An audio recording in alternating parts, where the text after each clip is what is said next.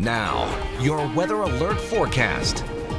I'm KMTV Weather Alert meteorologist Jennifer Zeppelin. We have another system moving in the morning. Potentially, we're looking at a freezing drizzle, at least initially, and then it switches over right before sunrise to snow, and it picks up. It's going to be pretty steady with the heaviest bands back to the north of us along at least Highway 30, Highway 20, so from Decatur to Columbus, even York, Norfolk, Sioux City, we're looking at the potential for snow, even over the Omaha Metro. So before you really get going during that early morning rush, I know kids are off in the morning, but we are looking at that potential for snow, and it continues for a number of hours, probably from around 5 a.m. to close to 11 a.m. So we will see some accumulation, but then the storm system, it moves very fast.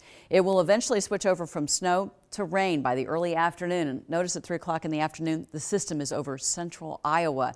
So it moves out very quickly, and we'll see some improving conditions.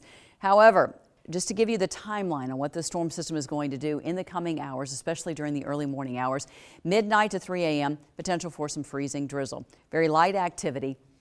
It's really through 6 a.m. to 9 a.m. and close to 11 a.m. that we are looking at least that window for snow. That means that we'll be looking at slick and slushy road conditions across the area.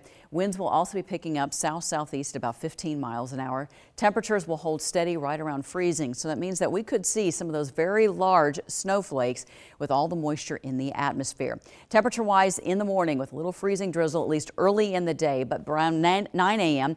we're looking at light snow across the area and morning low temperatures that'll be right around freezing. In the afternoon, once the system moves out, looking at upper 30s to near 40 degrees. What about the rest of your holiday weekend?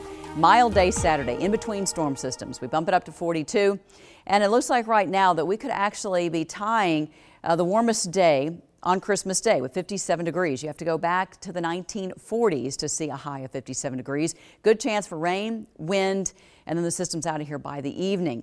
By Monday, much colder air settling in here, and it will be much drier as well. So with a chance for snow in the forecast, download our Snowcast app. That way you'll know how much snow will fall in your neighborhood.